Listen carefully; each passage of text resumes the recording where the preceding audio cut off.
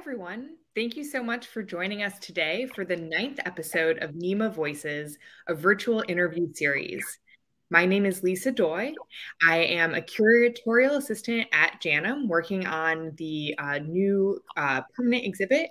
And I'm also a PhD student in American Studies at Indiana University, one of the staff members of TV for Solidarity, and the president of JACL Chicago. So I get to experience a wide range of aspects and organizations of the Japanese American community in the United States. And I'm really lucky to get to spend this evening with Greg Robinson, who's our speaker tonight. But before we get to hear from Greg Robinson, I wanted to talk a little bit more about Discover Nikkei and the Nima Voices series.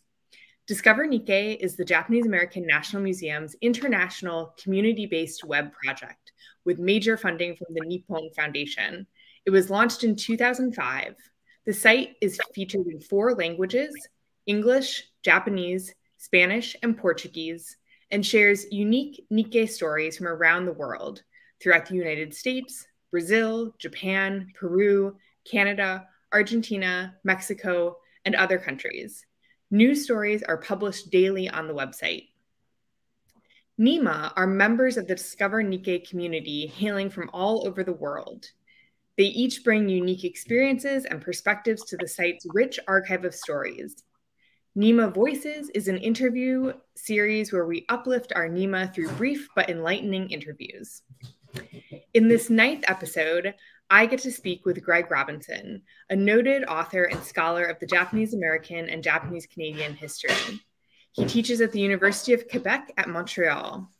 Greg has been contributing articles to Discover Nikkei since 2009, shedding light on extraordinary yet little-known Nikkei, many of which were published in an award-winning anthology, The Unsung Great: Portraits of Extraordinary Japanese Americans. We'll be chatting about some of his favorite stories from the book, his connections to Discover Nikkei, and more. After I talk with Greg, I'll ask him some of your questions from the YouTube or Facebook chat feature. So please put your questions in the chat and we'll get to them at the end of the conversation. You will need to be logged in to use the chat feature. We'll also be sharing links to the articles we mentioned in the chat and in the video description afterwards. So I guess I'll just start with maybe learning a little bit more about you. In an article published on Discover Nikkei, you wrote about how assisting your mother led you to become a scholar of Japanese American and Japanese Canadian history, despite not being Nikkei yourself. Can you tell us a little bit more about how this happened? Yes, well, I had been in graduate school writing a dissertation on something else, and then I took time off to work with my mother because my mother, who was an attorney and who had at one time been a civil rights activist. In fact, she had worked for an encyclopedia about which she had been assigned to write about concentration camps, and she had been involved in putting a section on Japanese Americans in her draft article on concentration camps, for which she was roundly criticized by her superiors. But she became eventually an attorney, and because she was ill, she needed somebody who could literally pick and fetch things for her. I thought that if she stopped working, she would lose the will to live. And so I agreed to give up my graduate school career and go work for her. But then once I was working for her, I was introduced to all sorts of legal concepts that were very interesting in extending my knowledge of history, knowledge of how to interview clients, knowledge of how to do research, understanding about rules of evidence, like we're hearing now with the January 6th committee and the question of what is hearsay. I had a thorough education in that working for my mother. And then I was commissioned to write an article on Franklin Roosevelt. And I remember that when I'd been at the Roosevelt Library, I had seen a finding aid for writings by Roosevelt. And so I thought, well, why don't I write about his writings from before he was president? And I ordered up these articles, and I discovered that there were articles about diplomatic relations between the United States and Japan, which he wanted to improve in the 1920s. He thought that the Japanese could be trusted and that the US and Japan could settle their differences. But he said that the big obstacle was the treatment of Japanese immigrants, that they came over and made trouble and they couldn't become Americans. And so he said that the restrictions on entry of Japanese and other Asian immigrants and the laws against them in West Coast states that prevented them from owning property or becoming citizens were all good things because they protected the racial purity of white Americans against intermarriage. And that so shocked me, hearing Roosevelt talk like a racist, that I wondered if that's what he thought in the 1920s, what did he think in the 1940s? I knew that Roosevelt had signed Executive Order 9066, but to find out that he had this background of prejudice against Japanese Americans rather surprised me. And then as I did more research, I discovered that there had been nobody who had really written about that. And so in discussing it with my mother, once she retired, she became my editor and later my professional collaborator. Yeah, I mean, I think one of your first books that I read was By Order of the President, and I think you do make this really significant intervention in sort of understanding what, trying to analyze sort of Roosevelt's role in shaping EO 9066 and sort of his position there. I'm curious, like, your mom sort of provided the introduction, but what got you hooked? You're such a prolific scholar of Japanese American history, and I'm just curious, like, what has kept you interested in this topic for so many years?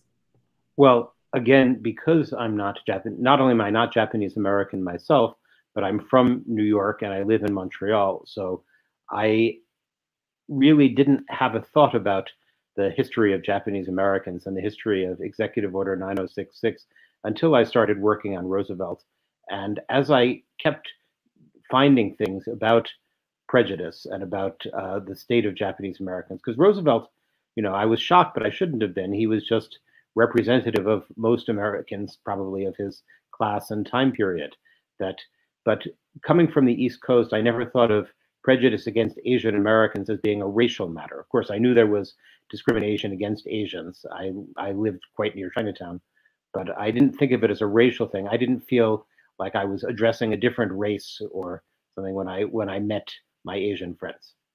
But realizing that from this research that Japanese Americans in particular and Asian Americans in general have been so influential in shaping America's life, its culture, its law, there seemed to be no end to what I could discover about it that would change my own view.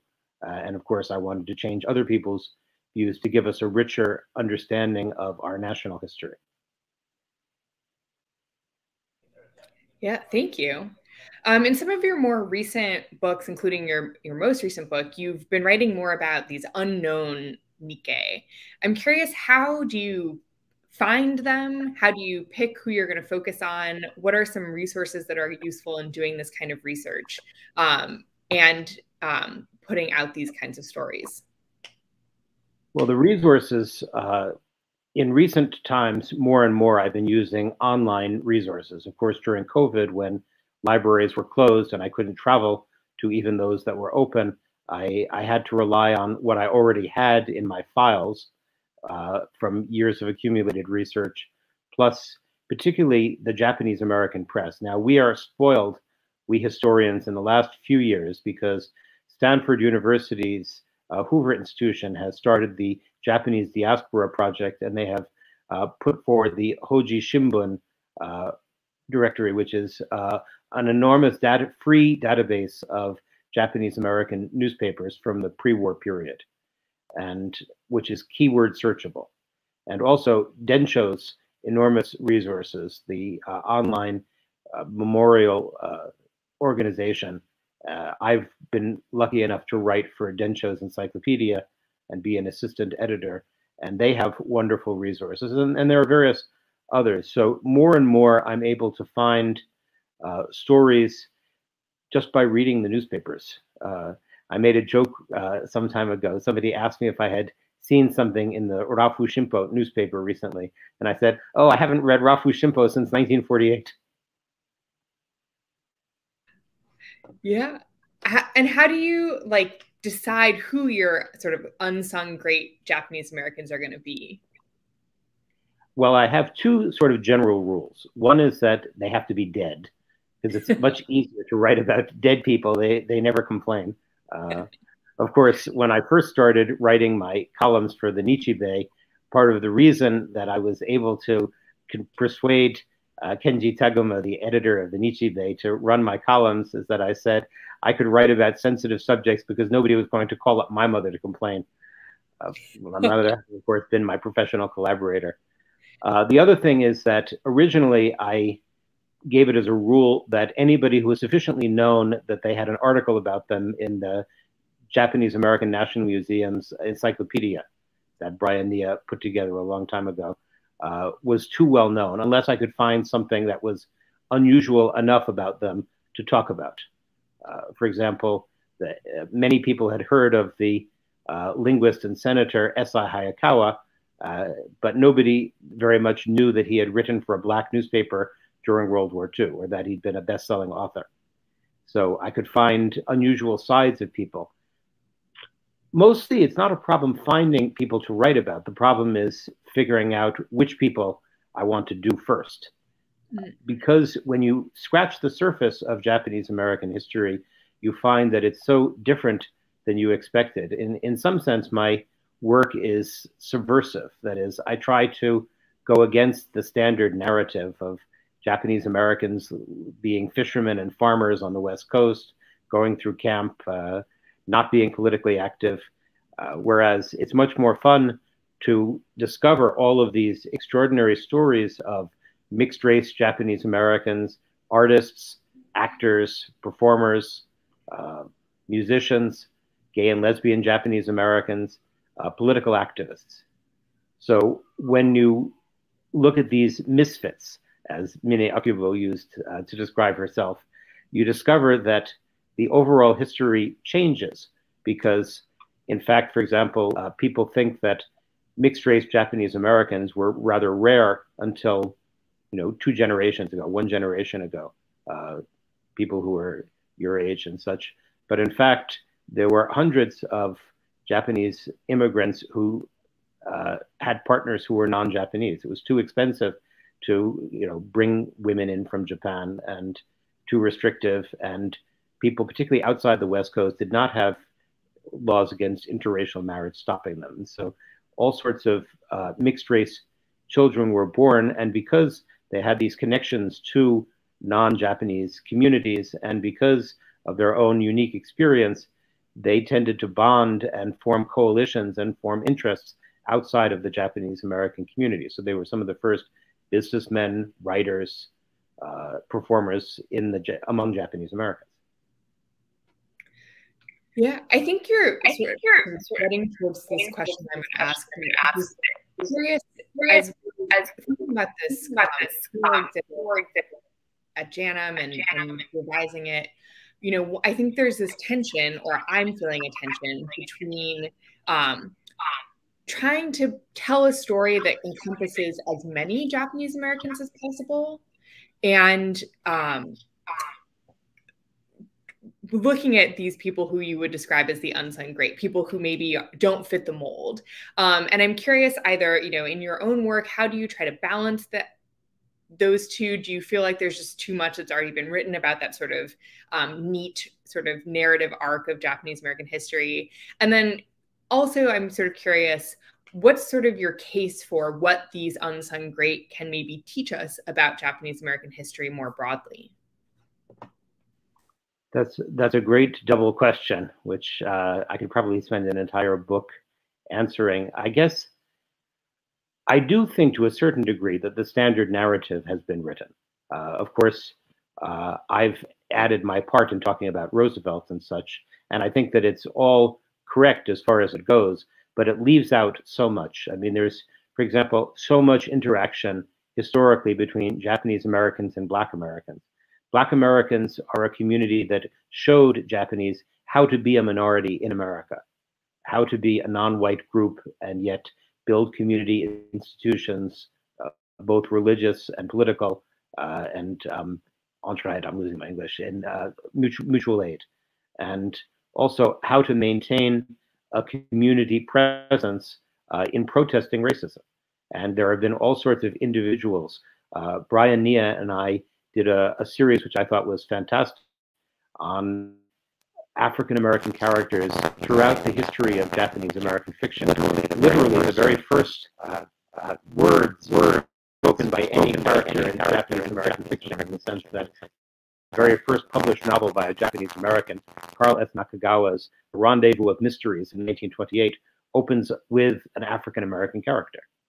And the very first memoir by a Japanese American, Kathleen Tamagawa's 1932 Holy Prayers in a Horse's Ear, has African American characters who talk about the state of Kathleen Tamagawa as a mixed race person. So I think that we can let ourselves sort of tip off to the side and look at some of the exceptional cases. You know, I have an old friend who said that she loves reading my columns because it makes her realize that there was a life outside of what she experienced on the West Coast, that there were Japanese American communities and individuals with careers and possibilities beyond what she had. I think that it's very useful for us now if we're trying to imagine Japanese Americans within the mainstream, both being able to keep their connections to communities, but also, you know, being citizens in the larger community, and in places outside of the West Coast, in Chicago, in New York, in New Orleans, which I've been doing a lot of research on in recent years, in Cleveland, in Nebraska, in Texas. There are Japanese American communities all over this country. Well, that country, because I'm in Montreal right now, and there are Japanese Canadian communities here that have also some things to teach us. I think that the lesson is this diversity, and that all of these things that progressive action, integration of gay and lesbian communities, have a past. There have always been gays and lesbians within Japanese American communities. There have always been mixed race people within Japanese American communities. There have always been feminists, women with an enormous amount of higher education within Japanese American communities. The Issei generation, the women were disproportionately educated compared to white women of their time, and has very important results for their kids, the Nisei generation, and their grandkids, the Sansei generation, because we know that the largest variable in educational success of children is the educational level of their parents. But I don't want to erase, you know, the large-scale history of the Japanese American group. I do a lot of work about, you know, what we would think of as ordinary people, that they are somehow not so ordinary in various ways. Yeah, thank you. I have been told that your favorite Japanese American is and I'm wondering if you can talk about him. I'm Chicagoan, so maybe a little partial for Vince. But I'm wondering if maybe you could talk about Shinkichi and some of his brothers and sort of the ways that either they represent this broader Japanese American story or some of the exceptions that you were talking about. I think that the Tajiri family both is representative and exceptional. It's representative certainly in that it was a large family of an Issei immigrant, a man who worked as a bicycle repairman, basically, and then a journalist and head of an agricultural co-op. They grew up in Los Angeles in a mixed neighborhood with Blacks and with Latinos and others. And Larry, the eldest child, went to Catholic school. His name was Tanayoshi at birth, but he got the name Lawrence Stephen after two saints because he went to Catholic school. And his brother Vince and his sister Yoshiko both went into journalism. Vince first as a writer, a sports writer, and a storyteller, and later as a photographer. He was the original photo editor for Playboy magazine, for example. And Yoshiko went to camp and then went to the Pacific with her husband and became the editor of the Tokyo edition of Stars and Stripes magazine. So Shinkichi, who was born George, was the fourth child. He grew up in San Diego. The family had moved to San Diego in the 30s, and Mr. Tajiri died, and so the family went through some very difficult times. And he literally had his 18th birthday on the day of Pearl Harbor. So, but he developed as a sculptor and as an artist, and went to camp and studied with Isamu Noguchi, who was a friend of his brother Larry, and studied with non-Japanese sculptors, and then went into the 442nd. He told me later that he went to get out of the goddamn camp. It wasn't an ultra patriotic move, but he was quickly wounded. But he went back to Chicago and started an artist collective called the Gakka Guild, which needs a lot more study. I probably should do an article or two on them. But he was so tired of racism in the United States and the attacks on his own ability as an artist that he moved and went to Paris to study on the GI Bill art in Paris. He won one of the very first prizes as a filmmaker at the Cannes Film Festival. And then he met a Dutch woman and moved to the Netherlands and became a national hero in the Netherlands, doing these sculptures of Ronin and anti-war sculptures of Japanese, samurai, and photographing the Berlin Wall. I mean, people who go to the Japanese American National Museum will see his friendship knot in Ellison Onizuka Square. But he has sculptures all over the Netherlands, and he's just he was just a remarkable sculptor and printer and illustrator and photographer, and a very inspiring figure for generations of artists. But when I went to visit him in 2006, I expected him to be this sort of austere figure. I went expecting, Picasso, and I wound up with Pat Morita. That is, he had a wicked humor and sometimes bawdy. Yeah, I've also heard that he has repaired, or before he passed away, repaired a castle. And I think he's knighted in the UK, right? So many.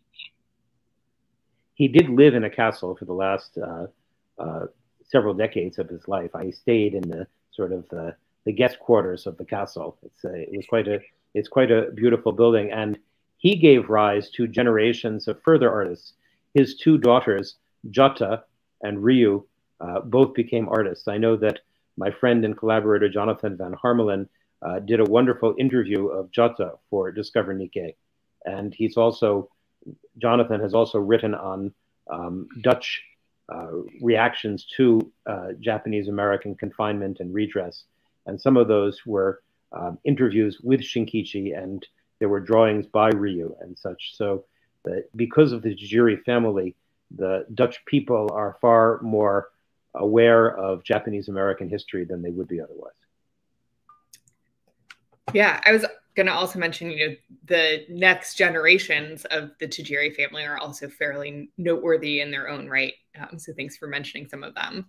I'll just plug again for the audience. If you have questions that you would like to ask, please put them in the chat on either Facebook or YouTube. And I'll just maybe ask one more question before we go into the rapid fire question.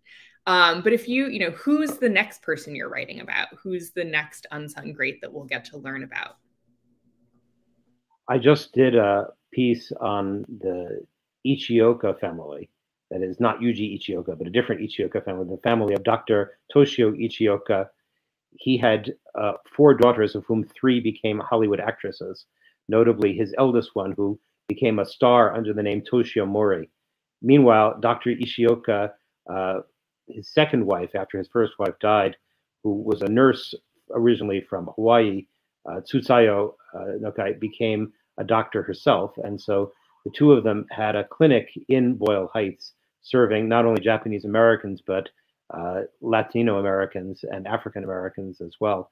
And so that's what I thought was a very interesting study. And then Miki Morita, another Japanese American actor of the 1930s, who went on a campaign against stereotyping of Japanese when he was offered an evil Japanese spy part in a film, and he not only turned it down, he went to the consulates of Japan and the United States and made literally an international incident of it, and with great courage.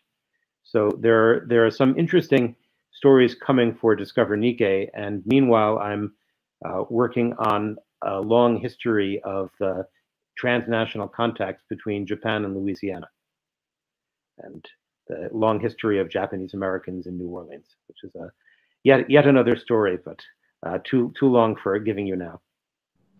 Yeah, well, I'm looking forward to reading about that. So we'll move into the rapid fire questions. So the first one is, who is your Nikkei hero? Oh, I have several, but I think that Aiko Herzig Yoshinaga is a great example of an Issei hero. She is a woman who had, not higher education. She had been a secretary for many years.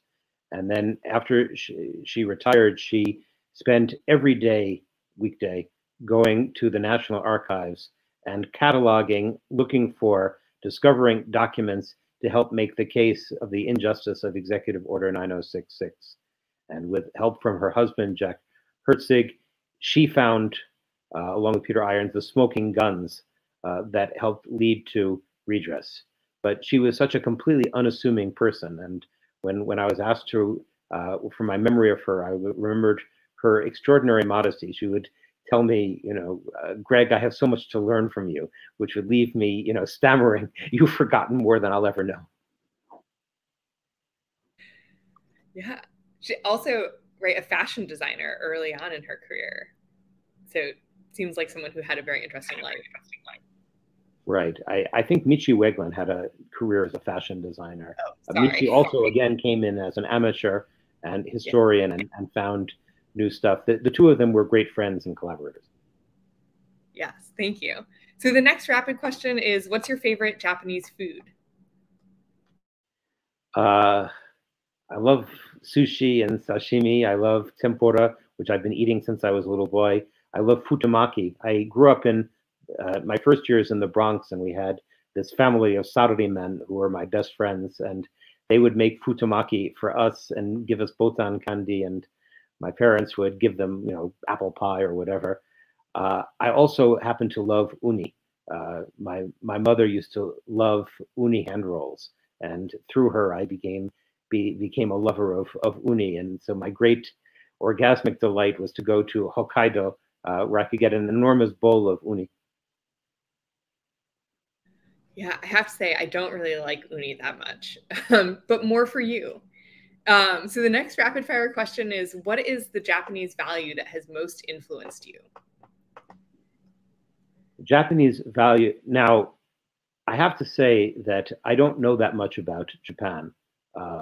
I study Japanese Americans, and just as an African American historian might or might not know anything about Africa, and I recognize the Japanese roots of Japanese American life, but I also believe that Japanese Americans are quite a unique community. I have often told my Japanese American friends when we tour Japanese cultural centers and see little kids playing, taiko or learning martial arts or learning Japanese language, that I think it's great for them to reunite with their Japanese heritage, but there's also a Japanese American heritage and they should learn bowling or basketball, which are great Japanese American sports.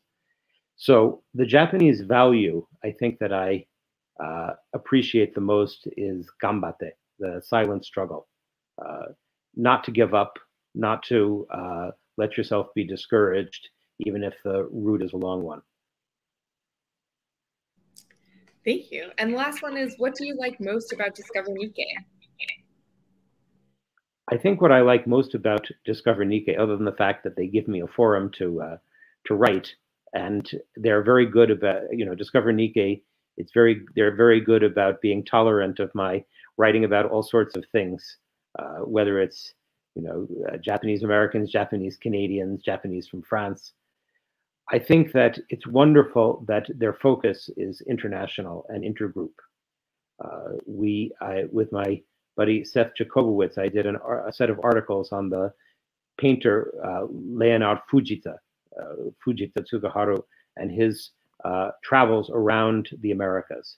And the Discover Nikkei people were able to translate those and put them out in Spanish and Portuguese and Japanese. This kind of multilingual and international audience really is good, because people tend otherwise to focus too much on the continental United States. And there are so many similarities and interesting differences between Japanese in the United States, in Canada, in Latin America, in Hawaii, that the larger focus of Discover Nikkei is really gratifying for me. Yeah, I think that's something I like about Discover Nikkei, and I think you do a good job of covering at least North America, Nikkei North America. So I'll just open it up one more time to see if there are any questions from the audience. And if there aren't, there's a really prolific body of work on Discover Nikkei where you can read about a lot of the people that Greg has profiled previously.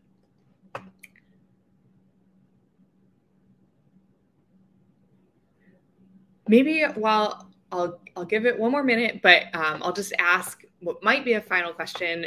One of my favorite, it's not on Discover Nikkei, but one of my personal favorite articles of yours.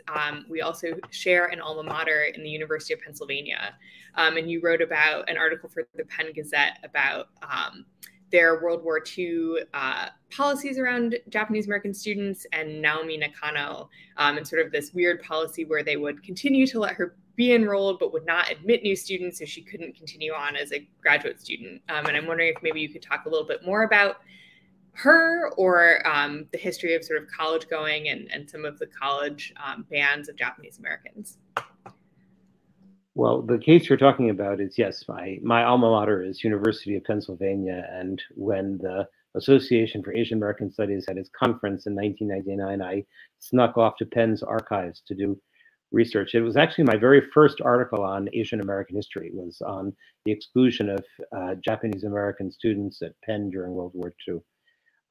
They made a secret deal with naval intelligence that they reported on all of their Japanese and Japanese American students even before Pearl Harbor. They were already investigating them, even in time of peace.